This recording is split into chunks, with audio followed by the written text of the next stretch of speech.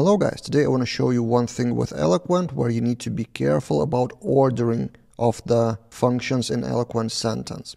For example, if you use withCount or any kind of grouping like with max or with average, and then you use select, be careful in which order you do that. And also I'll show you a few more tricks along the way. So here's an example. In the database we have users and comments with has many relationship. User has many comments and we want to show users with comments. We launch that in the Tinkerwell and this is the result, which is fine. User and the amount of comments. Cool. And by the way, side note, I think many of you didn't know about this, str plural. So for example, if you have the amount of comment, but you want to show that as 6 comments, for example, with plural, but 1 comment if it's singular. So this is the way. Str helper, or you can use str class from Laravel, plural function. This is the singular form, and this is the number, which may transform that singular form into plural form. Of course, with English words only. So yeah, that's kind of a side note.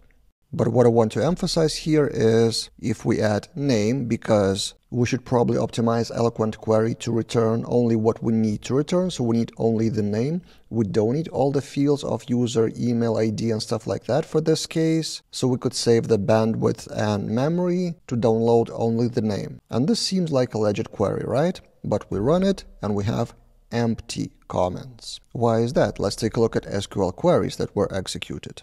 So the Tinkerwell shows the query of select name from users. So the thing is, if you use withCount before the select, it will be ignored. What you should do is withCount after select, like this. And another kind of side tip, if you want to keep the grouping like this, 1 sentence per line with indentation, a convenient way is to have user query and then add the conditions line by line. This is to avoid having this, which is not that pretty. So anyway, user query select, then withCount, we launch that, and we have a proper query with sub-select of comments and proper results back with the numbers. So yeah, this is not really a bug of Laravel. This is kind of by design how it works. You should probably, while running SQL queries as well, first you select what you want to select and then you group by whatever you want.